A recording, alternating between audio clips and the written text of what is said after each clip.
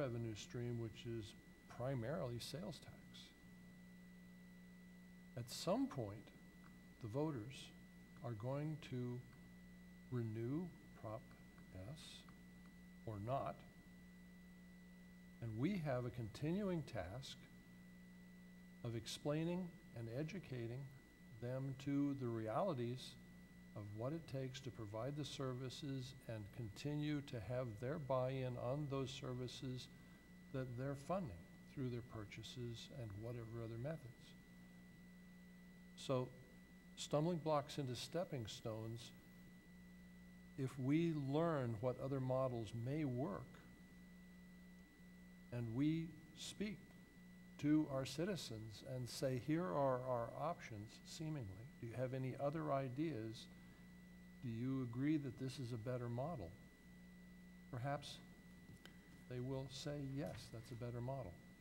It provides more stability for the community, for instance, as a possibility. But if we don't have this data, how do we have that discussion in any meaningful way? I hear what you're saying. Councilmember Thomas? One of the principal advantages, potential benefits is another set of external eyes on our financial prospects, our current conditions and prospects. And I have complete confidence in the people who are sitting here today, but there may be perspectives that in our little valley we don't have that this person might bring in that would be really useful. And I think that's not a bad idea, and it's coming at a pretty cheap price. Okay, even though I question this, there's sort of, to me, there's some mumbo jumbo in here, some vague generalities. I hope we get a really good product. Again, if it's good for the city, if, for example, a new fire district funded by some other way is good for the citizens of Ukiah, it's liable to be costly to the citizens who don't live in Ukiah who would be part of that project. And so the question is, how could you possibly get them to support a fire district tax that was bad for the residents of the valley, but good for the residents of the city of Ukiah? How would you ever successfully fund that district? I don't know the answer to that, but this data may be helpful.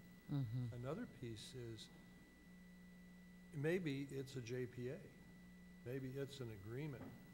Maybe there's more cooperation between existing entities. I don't think we want to approach this with the idea that we know what the outcomes are. Okay.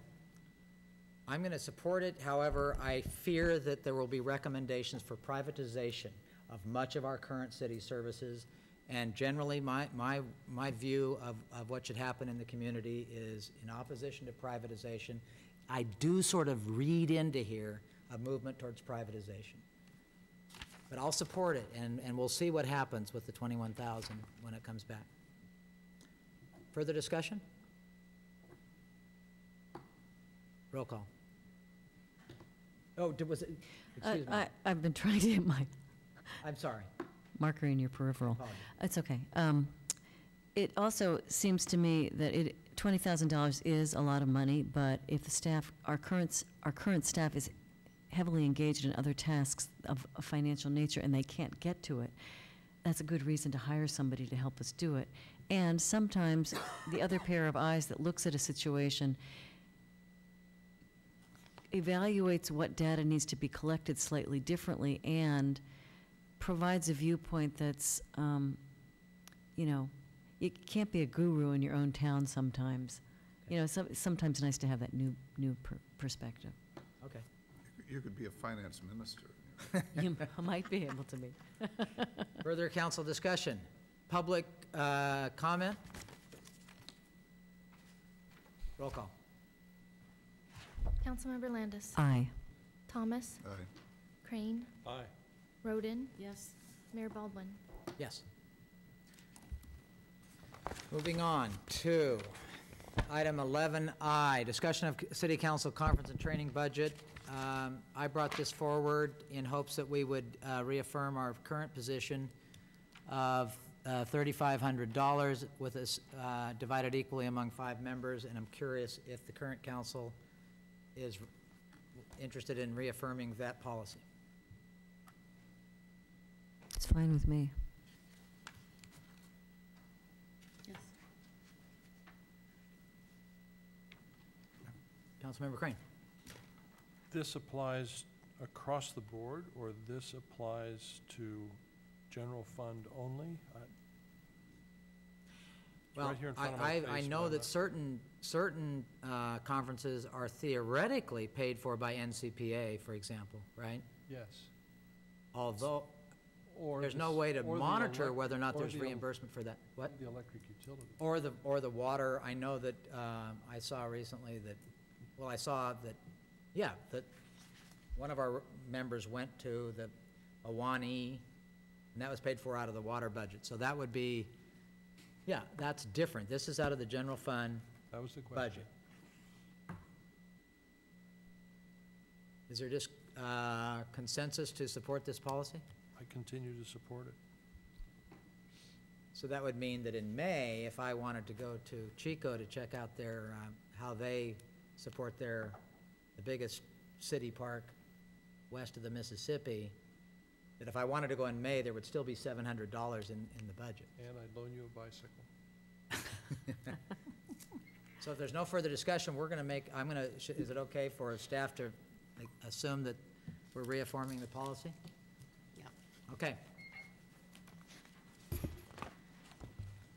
Is there any interest, we are done with the city council agenda? No, 11J. Oh. For Excuse J. me.